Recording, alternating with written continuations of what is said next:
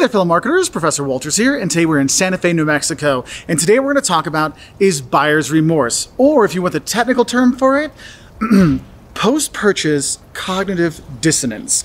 Basically what this is you know that feeling you get after you buy something and you go, why did I buy that? Did I make the right decision buying that? Is this the right school for me? Did I choose the right place? Or did I rent the right movie for this date? Or did I pick the right restaurant? That kind of doubt you have after you purchase something or make a decision, that is buyer's remorse. And customers have that. And the thing is we as consumers have that, but also companies have to realize that customers are going to have buyer's remorse.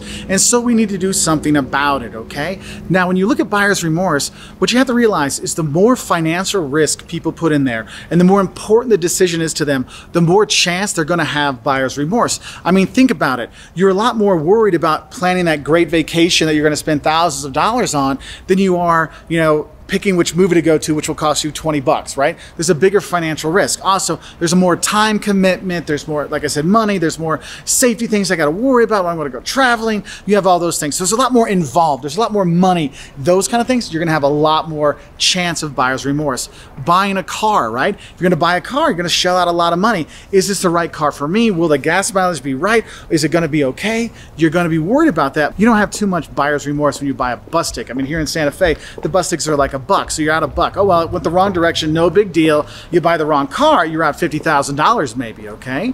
And so we kind of think about these things. And so what companies need to do is make sure they're reassuring their clients that they made the right purchase. So that's why if you buy a new car, a lot of times after a week, they'll give you a call. Hey, how's that new car going for you? Is your Ford Expedition doing it, holding up okay? Hey, don't forget to come in for your 30-day checkup. Hey, 6 months in, they might call you again. Hey, just want to see if everything's going okay. Why don't you come in? We'll tune everything up, make sure you're happy, because they know you spent all this money. They want to make sure you're happy to kind of cut back on that buyer's remorse. But the thing is, you don't just want to say, hey, we want to make sure there's no problems. You also want to reinforce that they made the right decisions. That's why you'll see all these commercials, like Chevy commercials always talk about the JD Power Awards. Look at all these awards we've won.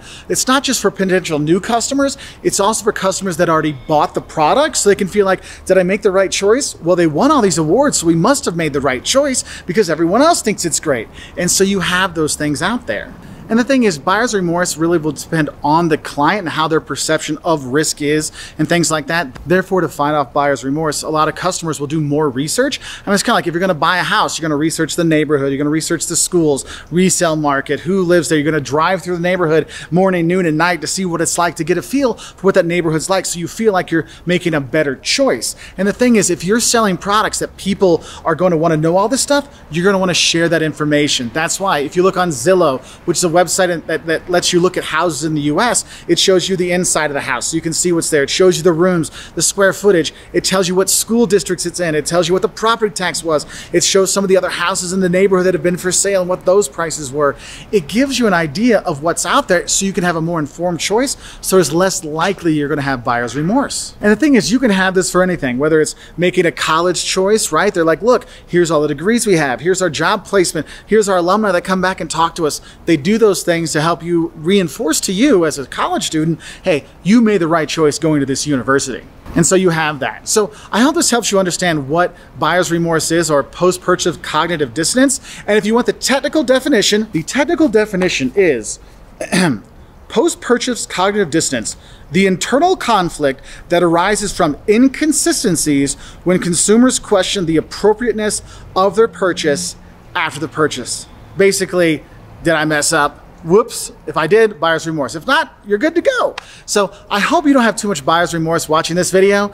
Maybe you do, maybe you don't, but hey, you know what? If you're studying for an exam, this question is always on the exam, so that might be a bonus for you. So now you shouldn't have any buyer's remorse because you're helped out at least for one question on your exam. Anyway, I'll say bye from here in Santa Fe. If you like marketing videos like that, hit that subscribe button, give us a like, and we'll say bye from here in Santa Fe. And I'm having a little buyer's remorse because they have this thing called the Margarita Trail. You get an app for $3 and it gives you $1 off like 37 different margaritas. And if you get a bunch of them, you get to have a free shirt. I haven't quite got to the shirt yet, but I'll get there.